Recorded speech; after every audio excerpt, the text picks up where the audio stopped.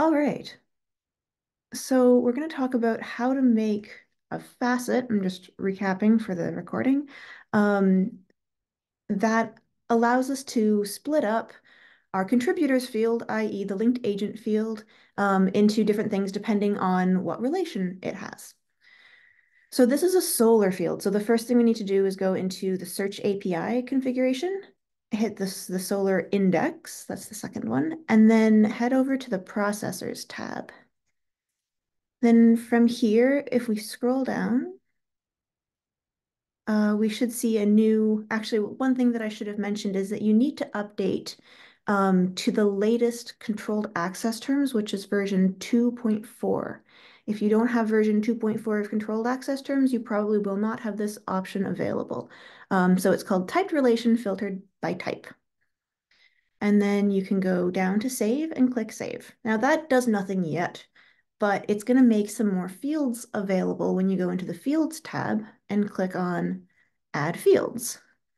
So we have to scroll down from past the General section to the Content section, and then we're going to scroll down to our field contributors, and we find here it is, this new thing that was just added. So it's got a really long name, but it is contributors filtered by type on Islandora object. So I'll click Add, and here is where we get to say which relations are included in this filter. So maybe I want just a creators, authors kind of thing. So I might, if I don't like control click or shift click, I'm only clicking one at a time. But you can also shift click to collect a range and control click to select another one as well. And okay, right. Creator would be under R. And I'll go up and get author. So control click. Um, Anyone else want to suggest something that goes in here?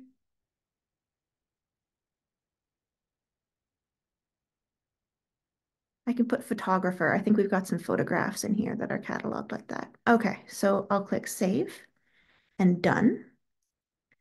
And now if I scroll down, oh, and I need to stretch out my window because something is really long in here. So it's not showing us. There we go. So contributors filtered by type, Islandora object. I can give that a nicer human readable name and just put author. I'll put it in all caps because that's my caps lock he was on, but it'll also help us identify that when we need to. I'm going to leave the machine name. It seems it's fine. And then all the way at the bottom, save changes. Okay, so everything's scheduled for re-indexing. Nothing's in the is going to show up yet until we index it. So now we have to index. Okay, now I'm going to resize my screen again so that I can see everything. And okay, so we've got 97 items on this server. I just installed the demo content. And the next step is going to be to make a facet.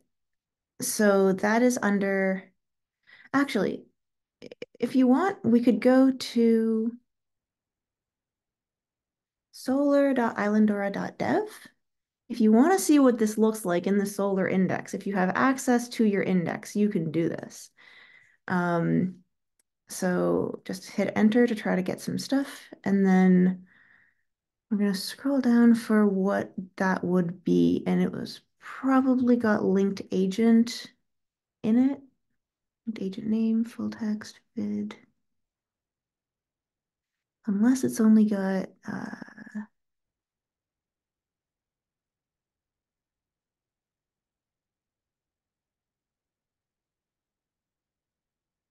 oh, here we go. Okay, so typed relation filter node, Islandora object fielding agent is the full Solr field name. But here we've got Ken Jones. And I think this was a case of him being the photographer in the circulation desk. Because I didn't see it from any others. I'm really hoping I didn't only I remember to control click photographer and didn't just click photographer, but we will find out soon enough. Um, all right, so back on our process. So we're getting a facet. Um, with the starter site, you've got a whole bunch of facet sources and you've got a whole bunch of stuff listed here. What we've got is on top is the search within collection. So I've abbreviated that with SWC for search within collection. Um, that's like one view mode of this Solr search content view. And then the other view mode of Solr search content is called page one, and it's got all the same facets. This is so that when you're doing the global search, all your facets are the same as if you're searching within a collection. And it's actually not entirely true. They're not the same. Well, they're the same here, but we don't show the member of when you're searching within a collection because it's redundant. You're within the collection, so they're all members of that collection. Um, okay, so we're going to add a facet. To be complete, I would add it to both, but I'll just add it to the basic Solr search. So search page, and then I'll choose my field. I'm scrolling down. It should be long. There we go. Capital A author. Yay. And then the facet configuration that I usually like to do is hide inactive siblings. Oh, also up here, show the number of results, soft limit 10, show less, show more is fine. And then the rest of the defaults are usually pretty good. So like hide it when the facet source view isn't rendered, etc. Okay, save.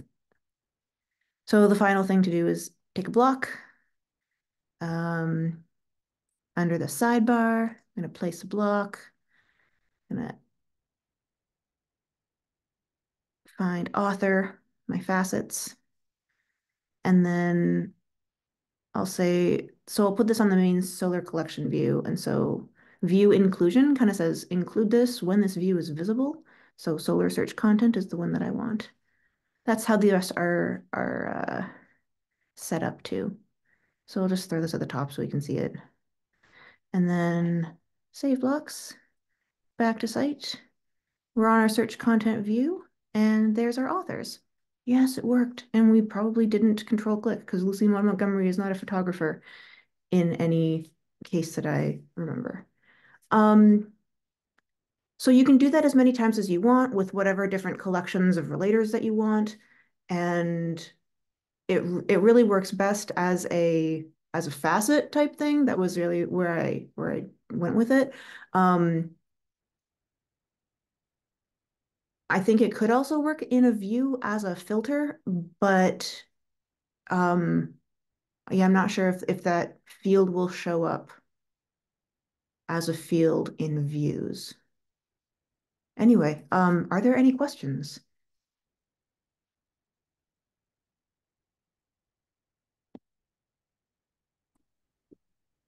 I have one question. Have you tried to select all relators or all relators except author and creator to create kind of a contributor, a generic contributor facet? And if you have you seen any issues with performance associated with trying that? I don't know. I mean, I could try it here, but we only have 100 items, so it wouldn't really give you an example Mhm. of performance. Okay. Because it will, like the performance hit will happen when you're indexing your content into Solr, if there's a hit. Um, and so once you're done creating context and your stuff is ready to go, pulling data out of Solr is extremely fast. So I don't think that that would be a problem at all. Okay. Thanks. No problem.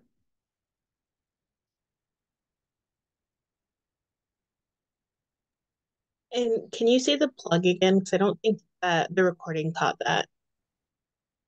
What plug? Or uh the you said it was the type relation filtered Solr plugin to be able to do this? Oh yeah. Okay. Wait, I don't recall if I haven't done this before, but okay. So in case we didn't catch this the first time, under processors, the thing that we're going to use is down here, typed relation filtered by type. So that's the plugin. You want it selected so that you can have those fields enabled. Was that where you're missing? Yes, I think so. Okay, thank you.